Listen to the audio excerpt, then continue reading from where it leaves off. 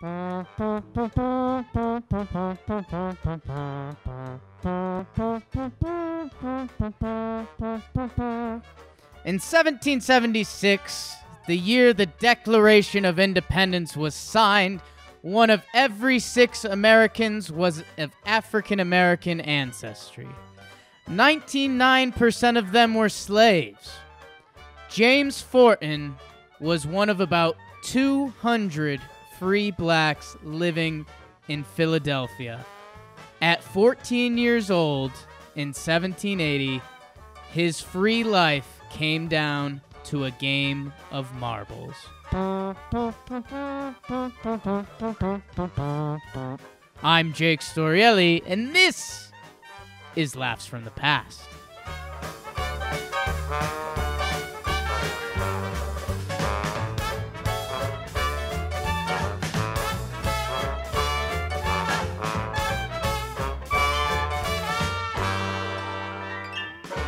All right. Nice intro. A little mouth trumpet. Flute. Little mouth trumpet. Trombone. I think I should have kept the first one short, but I can edit it. I'll edit it. I was rolling. No, now we got to leave it in. All right. Welcome to Season 4 of Laughs from the Past, Children in History. Kids making history. Last week we did the Newsboys of 1899. We're going 200 years into the past. Crazy when you think about like how much history there is. 200 years before the Newsboys, which was 100 years ago. Which was 100 years ago, and then 200 years before that, and then before that there was other history. It's crazy, man. History's always happening. Whoa. Whoa. My name's Jimmy. I was a history major. I have my friend Jake here, co-host. He was not a history major. He's learning about this stuff for the first time. I think, though, like you've accrued a lot of general history knowledge. I mean, this is 22 plus 15 is 37 plus 10, 40. We're coming up on 50 episodes, I believe, Jake, of knowledge you've accrued. Scary stuff, Shane. Yeah, I don't know. It's not really impressive history knowledge, I'd say. It's kind of like there's been a couple times I've had a fun fact / anecdote to add. Yeah. Well, you know that in 1776 the Revolutionary War began. Were you about to say 7 minutes in heaven? No, that's what it sounded like. No, I'm not allowed to say those words anymore. Oh wow, that's right. Okay. Yeah. So, this is about James Forten. James Forten. We're going into the Revolutionary War and Navy, slavery, which is always a horrifying subject to talk about. We're going into, British versus America, free man versus non-free man, and it's all centered around 14-year-old James Forten. I hope I'm saying the last name right. Forten? I think it's Forten. Forten. Yeah. Forten? Yeah, Forten. You want to dive right in? I think so. Well, we'd do a little precursor. Yeah. We're big behind the curtains guys. Sounds like a nuts story. Yep. Sounds like intense. This isn't even like lame white guy cop-out.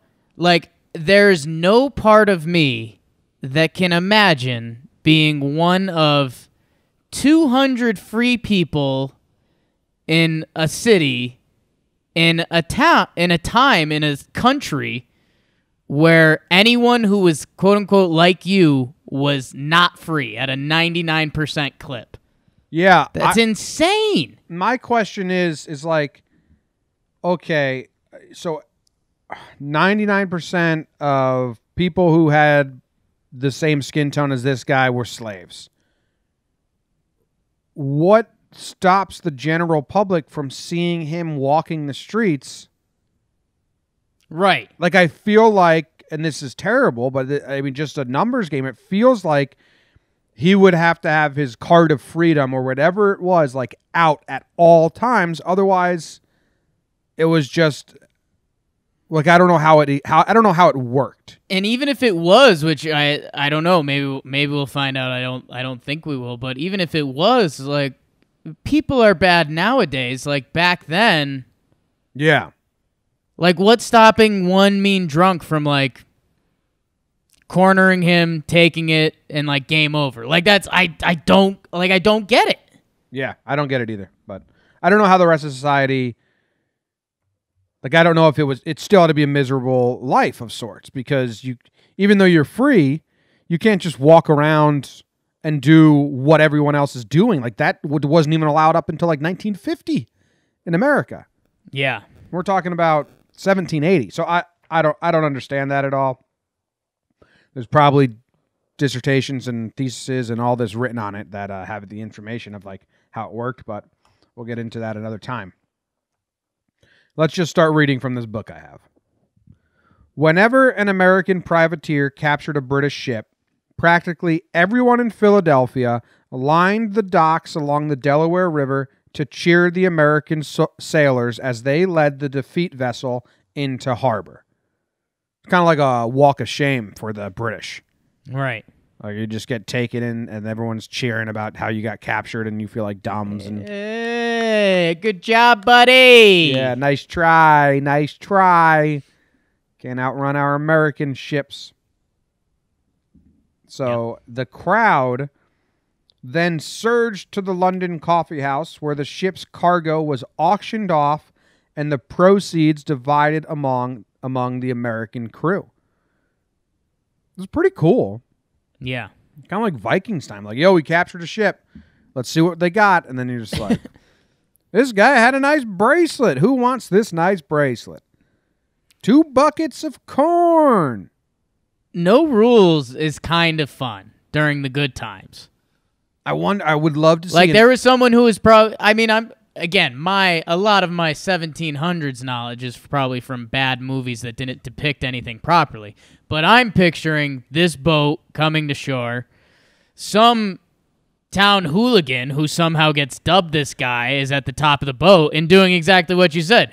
Bracelet! Who needs a bracelet? Billy Sue! Bracelet for you! And it's just like, that's what I picture, and I think that was kind of what happened. It's cool, like in like no lines of communication at all. You just had to listen for the hullabaloo. Like, if you heard people cheering, that meant, oh, we got a British ship. Let's all go to the coffee house. They're going to be auctioning off shit. Like, you oversleep, you could miss out on such an exciting day. You're done. Yeah, you could miss the best day ever. Yeah, it's crazy. I would love to see a list. I'm sure these exist in history somewhere where you can find a list of the items that were auctioned. Ooh, okay. I'd be so interested to find out, men's shoes, some Dude, liquor. that's how you become the town Larry Gergich.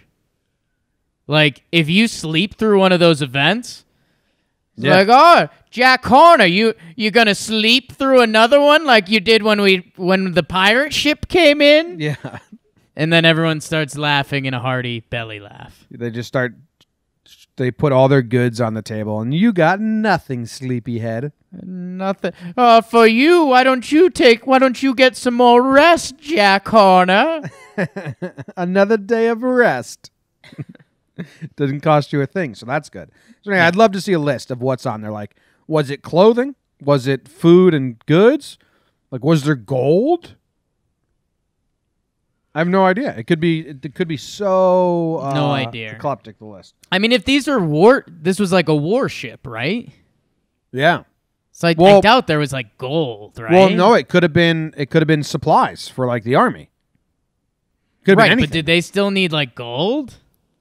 Well, the next line I just read it says that sometimes there was gold aboard. I'm guessing you need to pay the soldiers, you need to pay for stuff, So yeah. All right. When there was gold aboard, even boys, powder monkeys, and cabin boys had pockets sagging with heavy coins. Like many boys in Philadelphia, James Forten wanted to sail aboard a privateer more than anything in the world. I get that. Yeah, you see, they're heroes. Like every time they bring a ship in, they're the town heroes. They captured the enemy.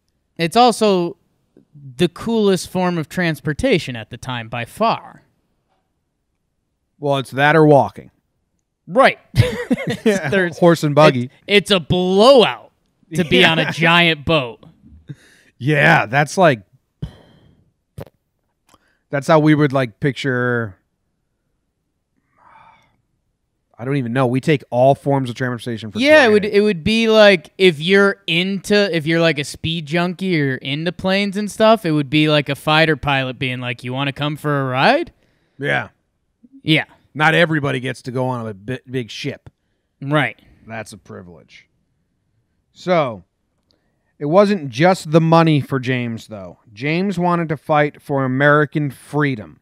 He believed the American cause offered a better chance for his people than that of the British, who ran an enormous slave empire in the West Indies. This might be an American textbook because, I mean, anytime someone tries to put, more blame on the British in the slave trade, like, yeah. Who's writing the book? Americans wrote this book, I'm going to guess. Yeah. So, James was a patriot. He did like America from like other things I've read, but let's not act like the British were much worse. Like everyone was involved in this deal. Right.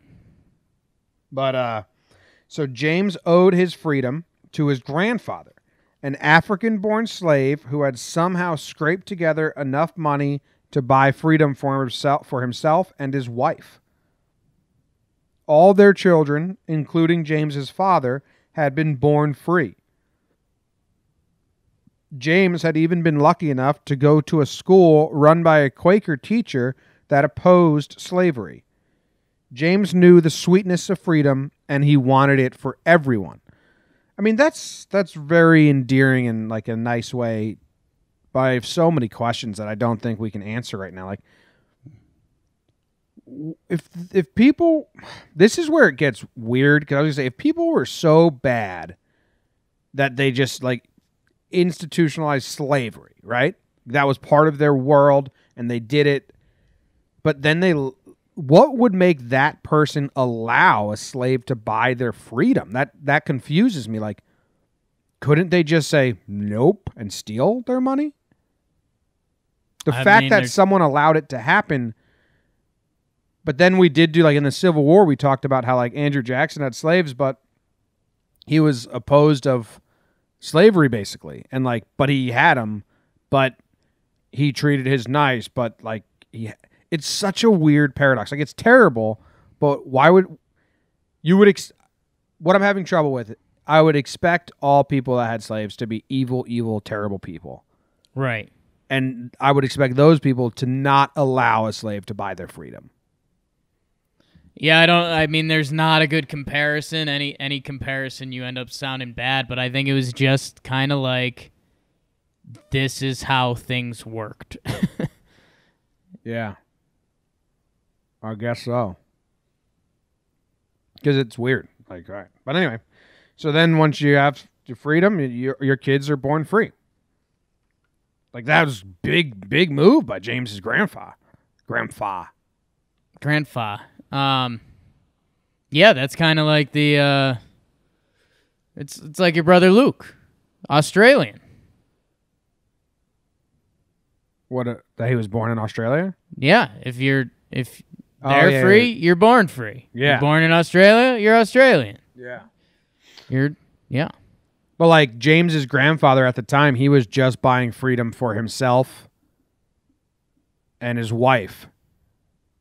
And then in turn, by having children, you actually bought the freedom for like, down the line, how many generations? Like how many people did he buy that freedom for? That's kind of crazy. If you were to like, I'm picturing if this was a documentary and they just put the family tree, like to nowadays, and like James bought freedom, or till slavery ended, how many people fall on that tree until the end of the Civil War that didn't?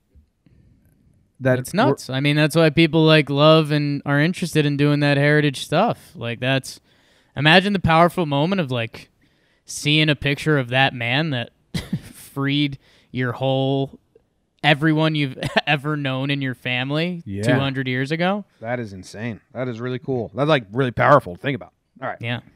So at first, James's mother was dead set against going to sea. James's father had died, and James was her only son. She needed him. But he had a powerful argument. The family was living in rags, without even enough money for new shoes. He reminded his mother that a privateer's wages, which was $4 a month, could make ends meet for the family even if there wasn't any prize money. And if there was, they could breathe much easier. When she nodded her head, James was in heaven. So he's like, Ma, we're poor, so I can get us money. Yeah. Seems like a sound argument. I'm with it.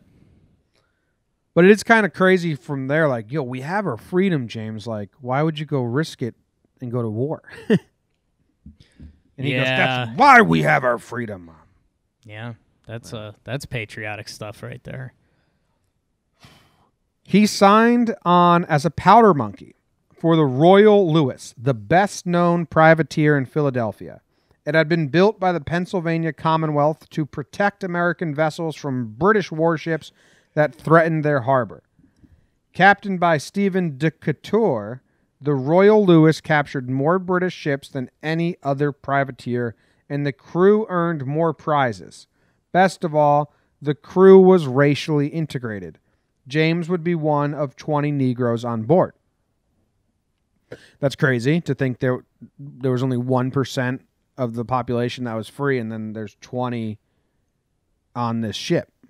Well, that's what I was going to get to, because I was going to, as you know, I link things back to sports. And again, we go back 50 years and there's signs of insane racism that I was like, wow, I mean, I wonder, like, what was this kind of battalion like? Was there like 3 or 4 good guys that had to constantly defend them, or were they all generally kind of good to each other because like lives were on the line? Like, it wasn't sports. Like it wasn't necessarily like a baseball game where there was some racism. It wasn't like, well, at the end of the day, I'm going to go home and get dinner. It's like we're fighting for our lives there. So I was kind of wondering that, but yeah, I guess that having that mix was probably a good thing. Yeah. I mean, there's no, like, we need to galvanize the troops. Like, your life or death, you better be galvanized. You better all get along. So anyway, James's job was to keep the cannons on deck supplied with gunpowder. Now, this is where I got really interested reading this, Jake. The gunpowder was stored below deck in a dry room called the magazine. Powder monkeys had to be fast, brave, and cool in battle. Usually they were small, but James was nearly 6 feet tall. 14-year-olds, he was 6 feet tall. Get out of here, James. Sucks. Yeah. I was Team James until that, but, like, come on. Can't be tall on me. Yeah, what the hell. But if it didn't bother Captain Decatur, it didn't bother James. James' courage was tested on his very first voyage when the Royal Lewis met the British ship Active and quickly traded cannon shots. James tucked bags of flammable gunflower inside his jacket to shield it from flying sparks and sprinted up and down stairs as the ship rocked from cannon blasts. Crazy job, right? Like, you're just running back and forth with gunpowder. You're so important to what's happening, but probably don't get a lot of credit. I'm picturing this in the same manner that you used to bust tables at Red Robin.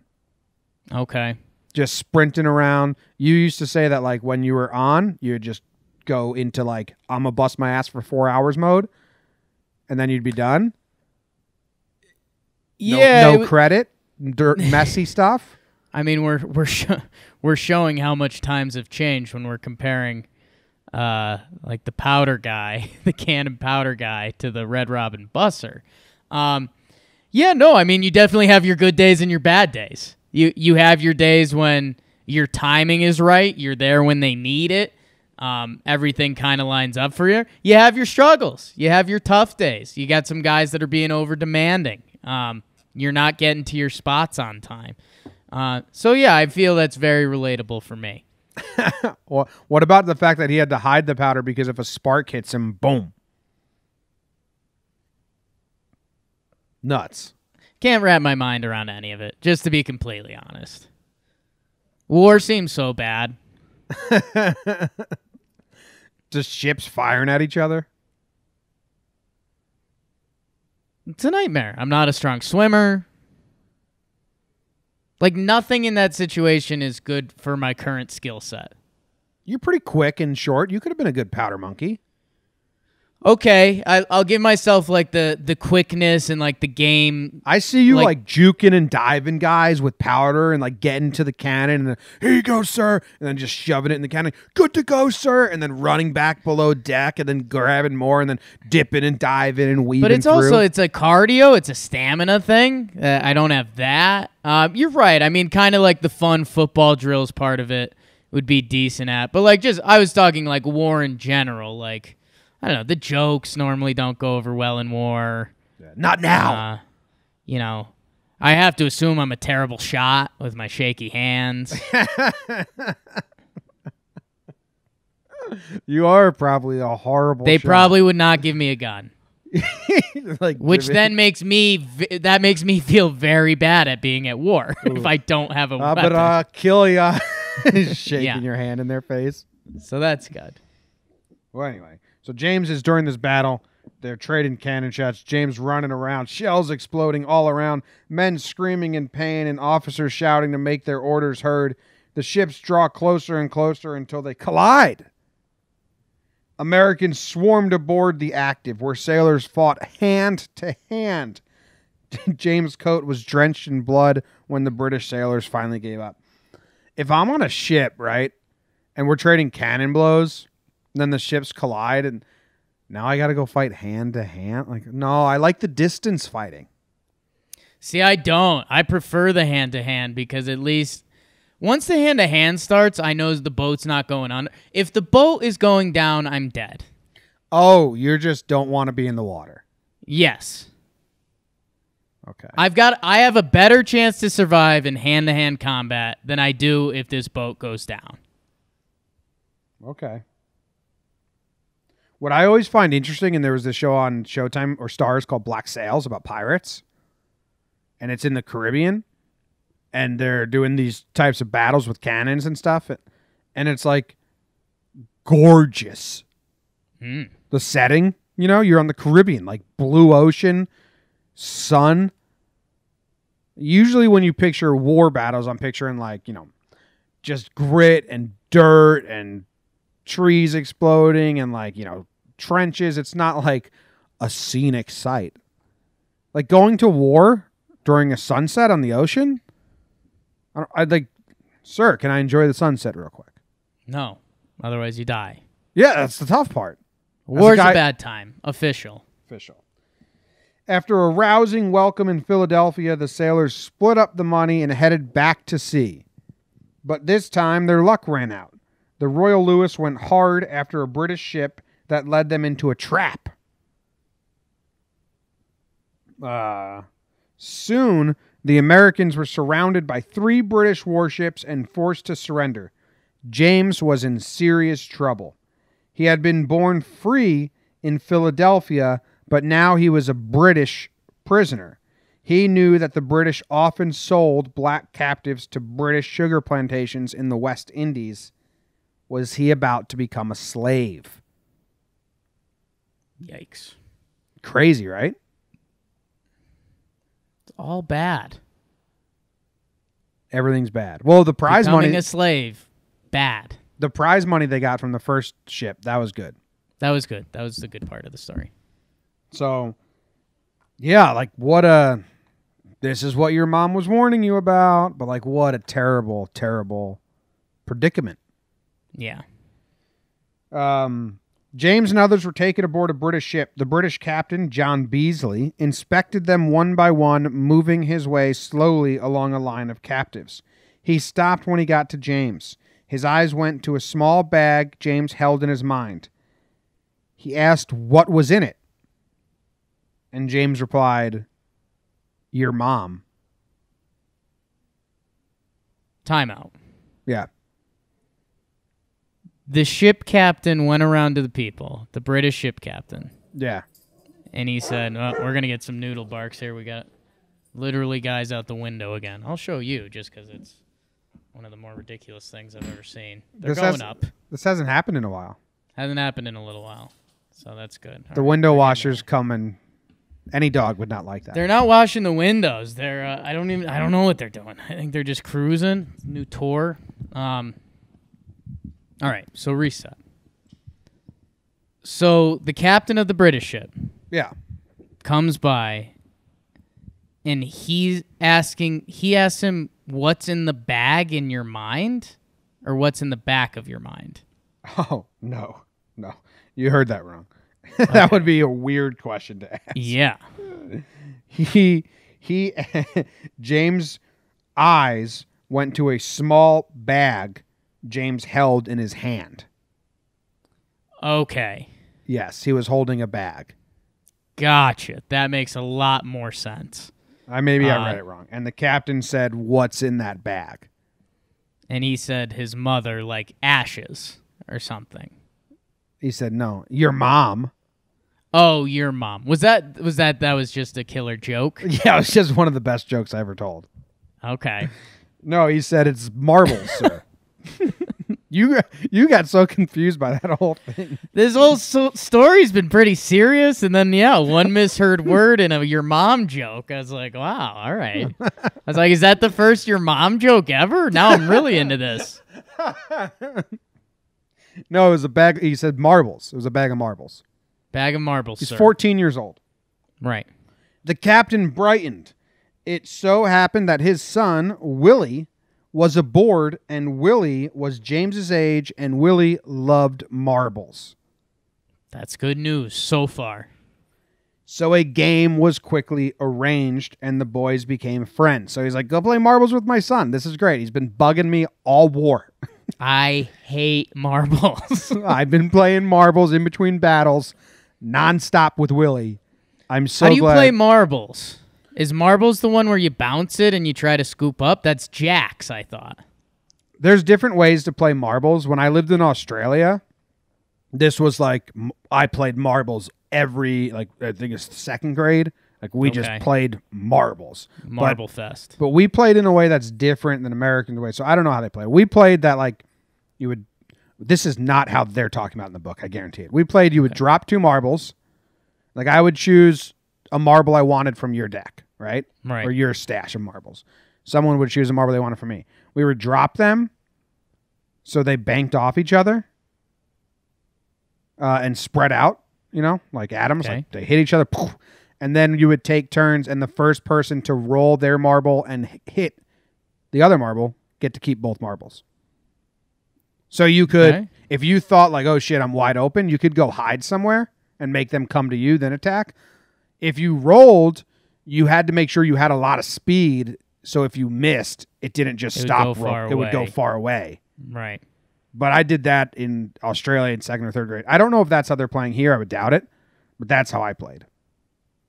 But I had like a crazy marble set, dude. I used to know like all the terms, like the sparkled and the cat's eye, and I would know all of the terms. Sure. Yeah, Australia, Jimmy, was big into marbles. Big marble, dude. Okay. And you'd play for keeps, which was kind of wild. Yeah, it's pretty intense for 2nd graders.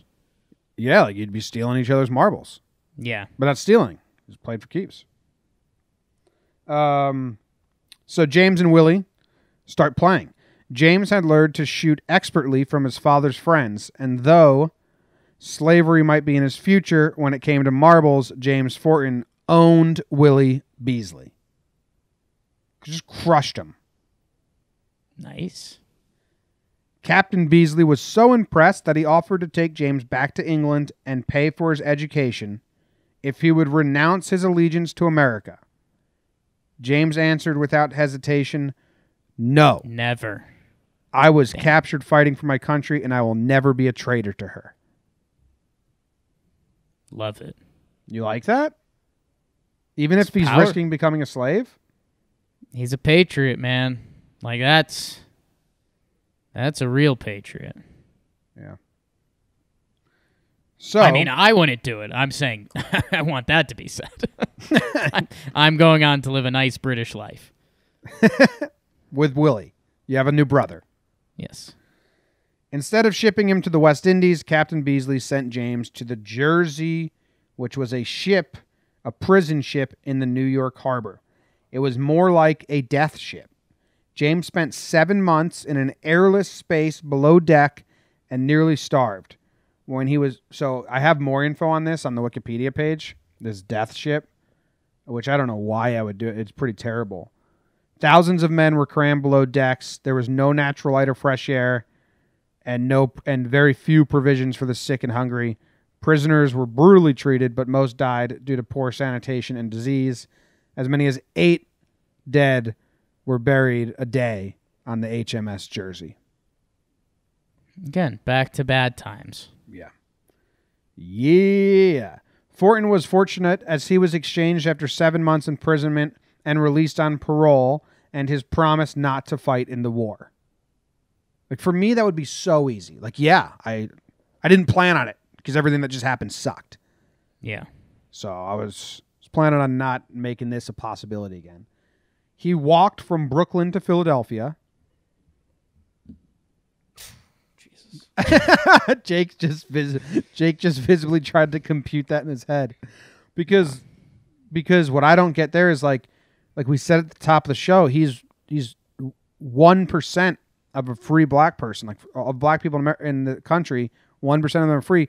How could he walk from Brooklyn to Philadelphia and not be just stopped every time he saw people and say, "What are you doing, slave?" You know, or like, how does a 15-year-old do that? Yeah, and I used to enjoy, like, if I had to walk somewhere, I was like, all right, this is going to be pretty nice. Like, go for a 15-minute walk, grab a coffee, a sandwich, something at a gas station, whatever you need. It's like, all right, yeah, I'll do that. Dude, the scooters in the city have kind of ruined that for me. Like, now I have trouble walking, like, multiple blocks. I'm like, oh, this sucks. This isn't scootering. So, and again, like you just said it in a sentence and it's just words. Walking from Brooklyn to Philadelphia. Yeah. We can probably find out how long that takes on Google Maps. No way. That's impossible. How long do you think Google Maps is going to say it takes to walk from Brooklyn to Philadelphia? Like a month? I mean, it probably says like 35 hours, but that's without like taking a break or anything. And maybe like a direct road. Like, how did he know how to get there? 31 hours. What did you say it was going to be? 35. Wow, that was impressive, Jake. Thanks, man. It's 92 miles. Yeah. Not It's somewhat easy. You can follow like river. Like, you can follow the river for a while. I mean, I guess there was a main roadway, but fuck that. Good for James. Good for James.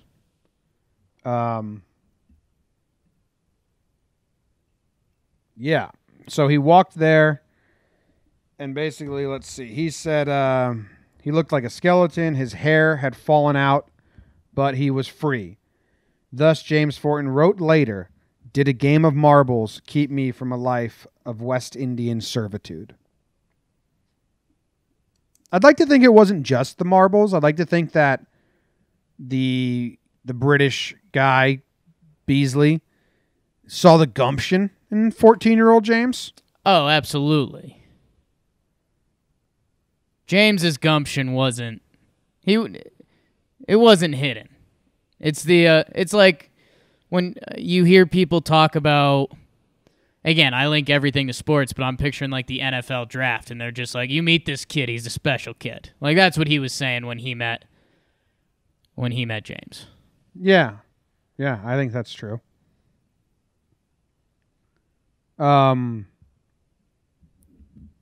So the other son was 12. Willie. That's interesting. I found another source here. James was a master of the marbles and often succeeded in displacing all the marbles. And then, wow, yeah, so what do you think he did in his afterlife, Jake? Do you have any guesses what James Forten became? James Forten, after the experience we just heard, I don't know. I got nothing. What do you do?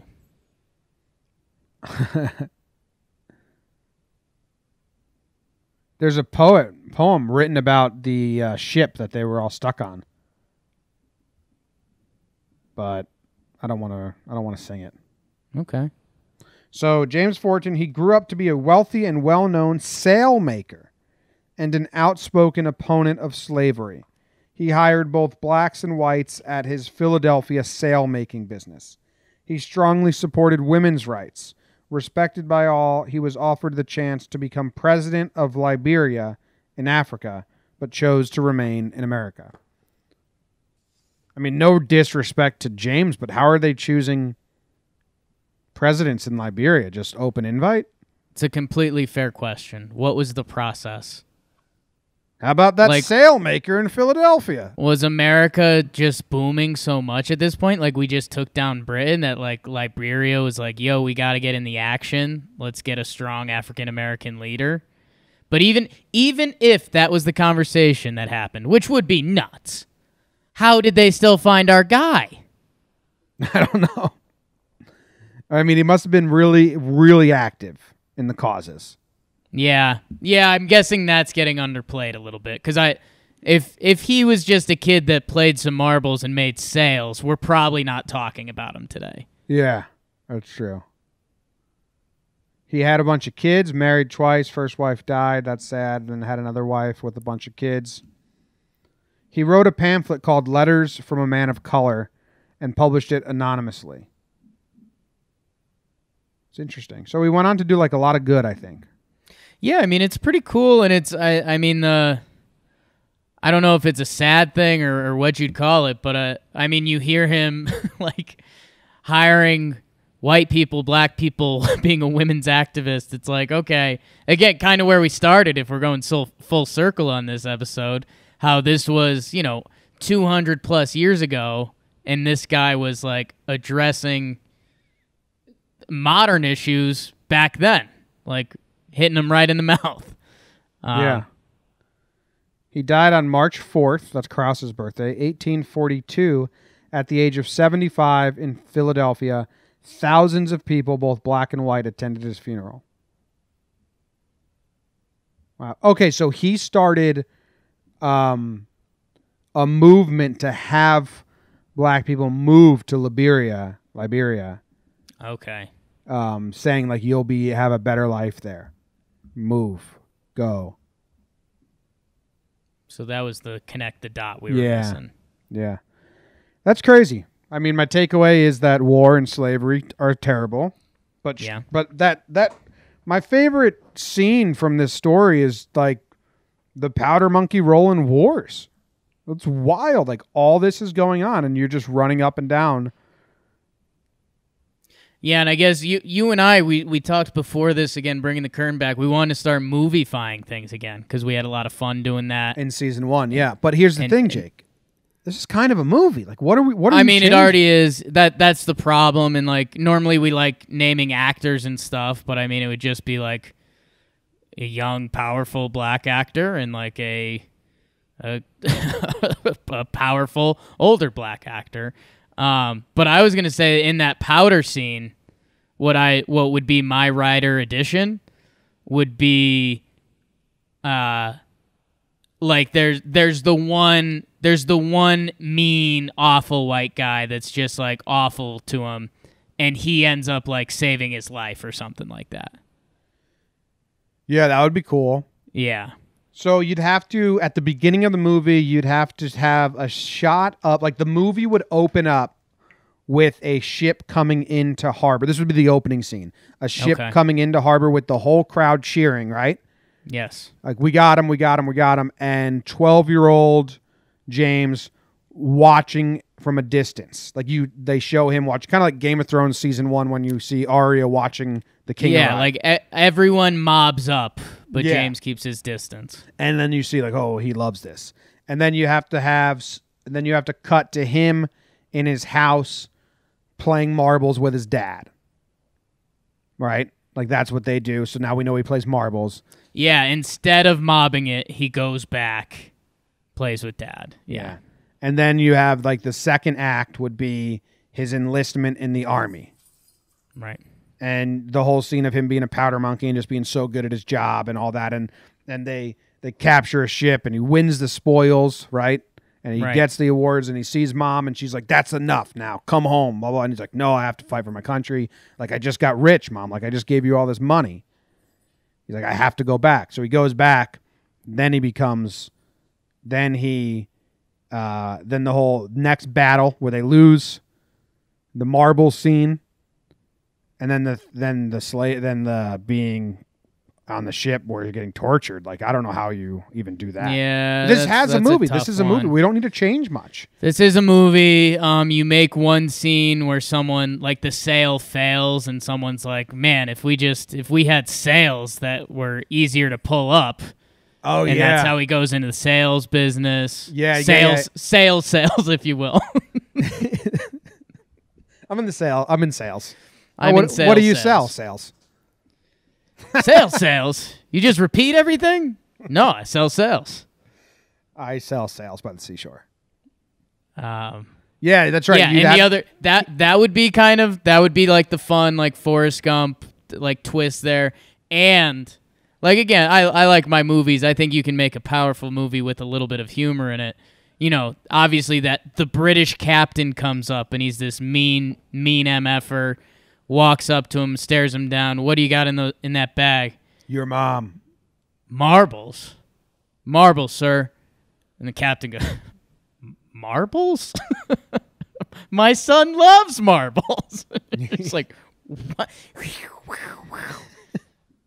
Yeah. I mean, I'd leave out. I'd make it just on 14-year-old James and have like the end montage just showing everything he did wonderful later on. Yeah. That would be another movie if you wanted to show his other efforts. But it's a movie. It's there. 14-year-old James Forten. Way better than me at stuff.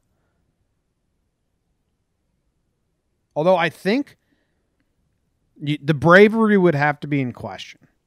But I think at 14 years old, I don't think I was brave enough. No. But I think I could have had a lot of fun being a powder monkey. Yeah, I kind of see what you're saying. I get that you can be competitive about it and, you know, speed over here, speed over there.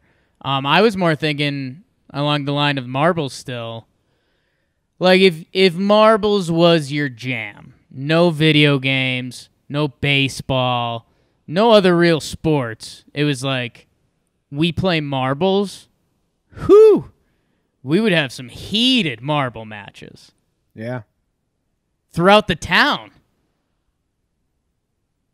We'd be known as the Marble Idiots. How many people do you think challenged James to a game of marbles after hearing the tale?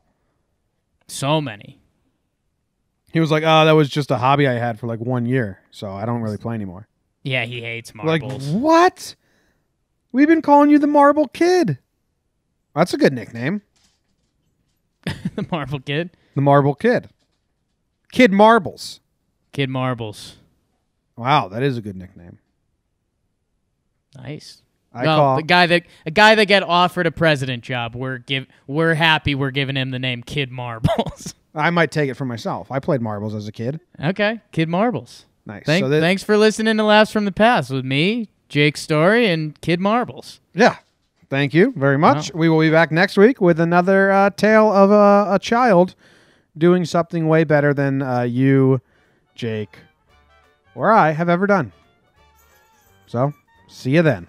Rate, subscribe, review, listen to every old episode that we ever have. There's, like I said, almost 50 of them. And we will see you next Tuesday. Oh, that's like an insult now. Jake. What is? See you next Tuesday. That's how people spell Yee. out that word. I didn't mean it. I didn't mean it like that. I just meant you will hear from us again on next Sheesh. Tuesday. My bad. See ya.